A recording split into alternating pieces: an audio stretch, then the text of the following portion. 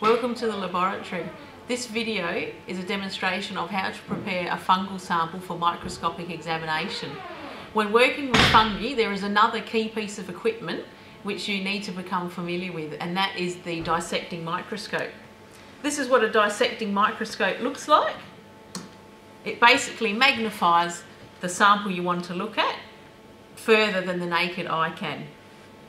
So it has a light source, and you place your plate with your fungus onto the clear piece of glass, and then you can make observations looking through the eyepieces of your fungus.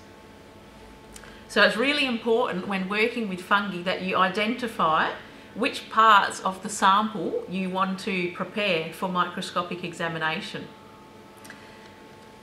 There are some other key tools which you need to use when preparing a fungal sample, and that includes needles.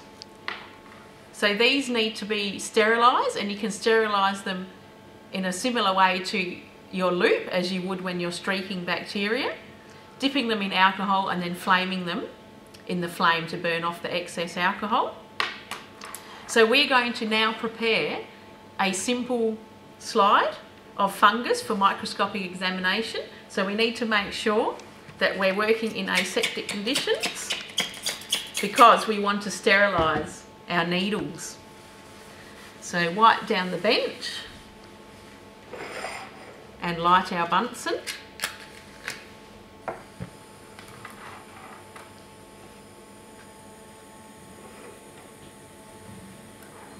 So to prepare a slide, you obviously need some microscope slides, which look like this.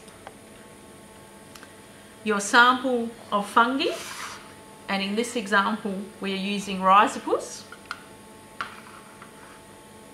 and some solution to help see your sample on the slide. So this is lactoglycerol.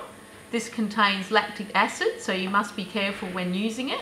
It can burn your skin, so be very careful. And it also differentiates colour on the sample that you're preparing. So to prepare a simple slide, you need to add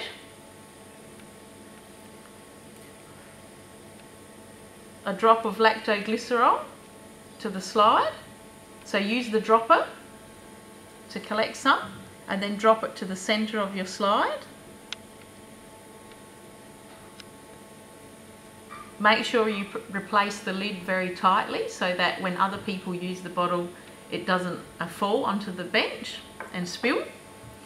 We then need to sterilise the needle. So you should have your alcohol bath. So grab a needle, dip it into the alcohol,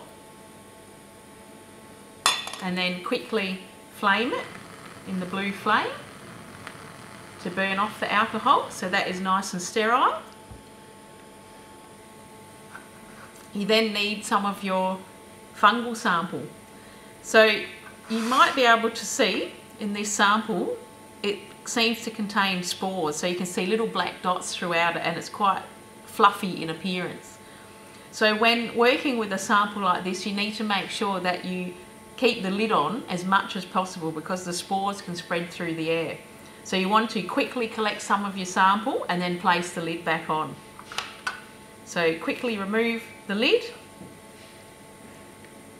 move the needle through the sample to collect some on the needle, replace the lid, and then place it into the lactoglycerol on the slide. So this is where it helps to use a second needle to help you tease the sample apart. So sterilise a second needle,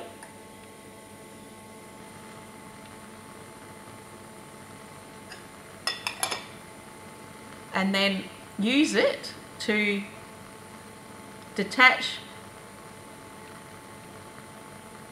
your fungi from the first needle, and then once it's in the lactoglycerol, you can tease it apart. So basically spread it out so that there are no big clumps in your sample.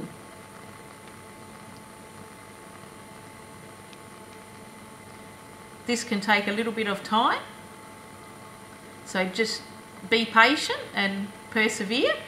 So once you're happy that your sample has been teased apart appropriately, you need to re-sterilise your needles so that they can be safely placed back onto the bench.